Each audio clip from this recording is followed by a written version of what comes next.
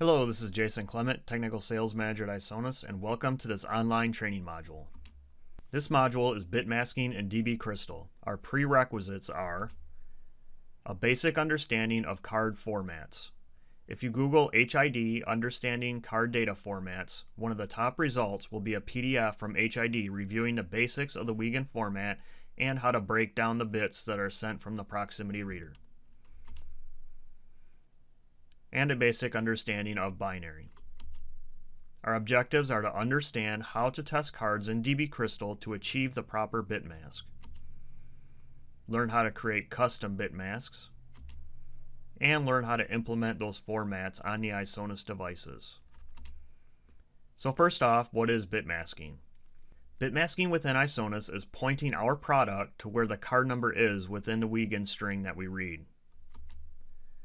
Looking at the standard 26-bit Wiegand format, we can see that only a portion of the bits we receive are the actual card number that the system is looking for. The facility code is not used directly in the system, but it is stored in the badge GUID. The GUID is used within our system as the badge number, so the same card number with a different facility code will not read the same and therefore will not grant access within the system. Bitmasking is needed whenever the credentials are not formatted in the Isonas format.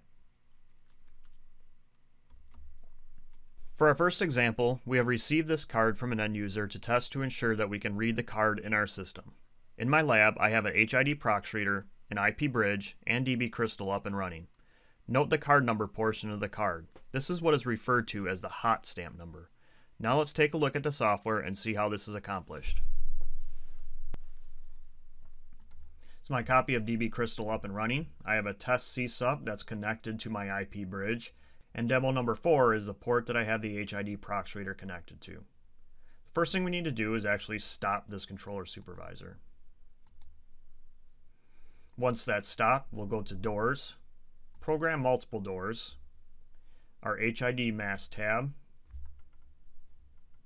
and then we want to choose the door that we're actually going to test from. In this case, it's demo number 4, the port that I have my HID prox reader connected to.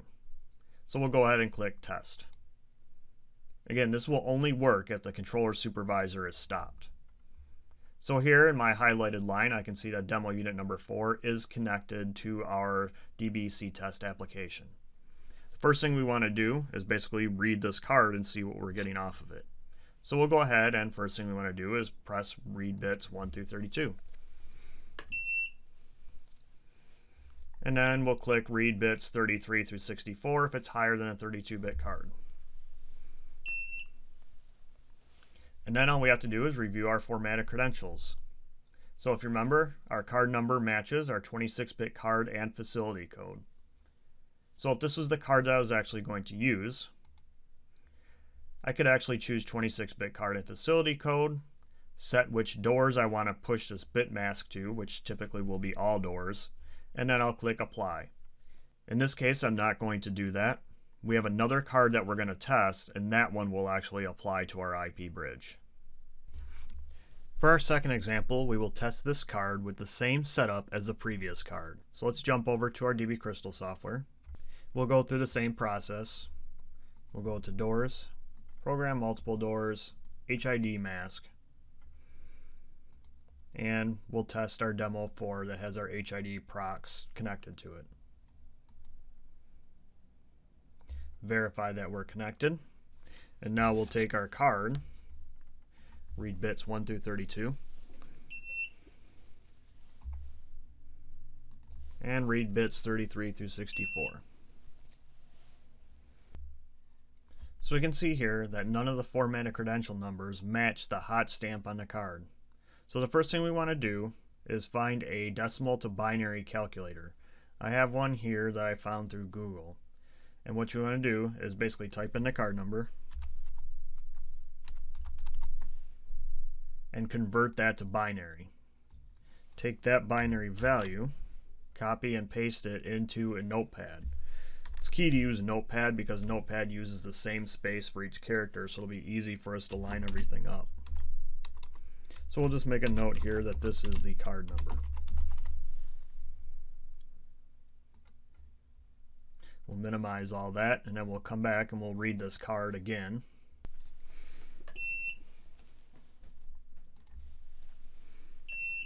We'll look at bits 1 through 32 because almost all of the time our card number is in those bits. So we're going to take that number and we're going to convert that number to binary also.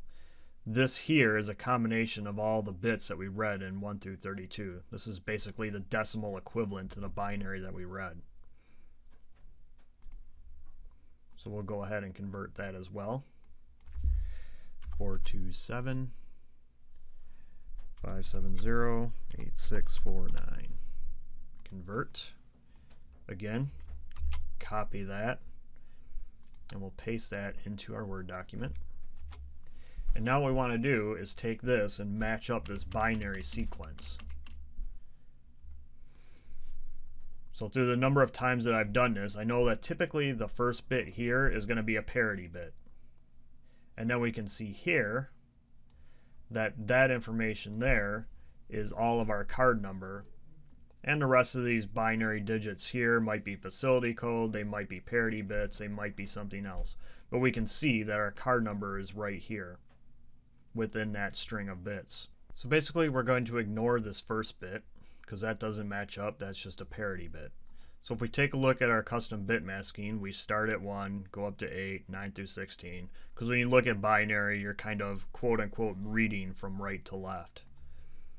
So if I go here and I start at space 1, which we're not going to use, we need to look at spaces 2, 3, 4, 5, 6, 7, 8, 9, 10, 11, 12, 13, 14, 15, 16, 17, 18, 19, 20, 21, 22, 23.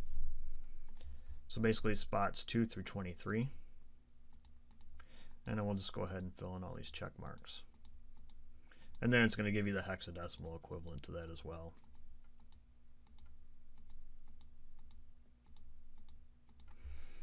So if you take a close look at the hexadecimal equivalent, it doesn't match up to anything that we've got there. So now let's go ahead and test this and see if it's working. So we'll read bits 1 through 32 again. And again, we'll read 33 through 64. So now we can see our custom bit mask. It is matching up to our card number of 2953588. So that's perfect. We'll go ahead and choose OK. We can minimize this notepad, minimize our calculator. We've got our custom bit mask set, and we're going to push the settings to all of these. Now for this portion of it, we actually have to have our CSUP started. So we'll go ahead and start our CSUP here.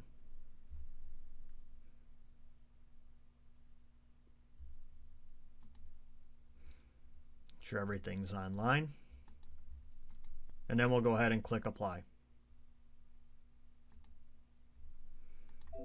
That'll modify the reader controllers or the IP bridges, depending on what you're working with.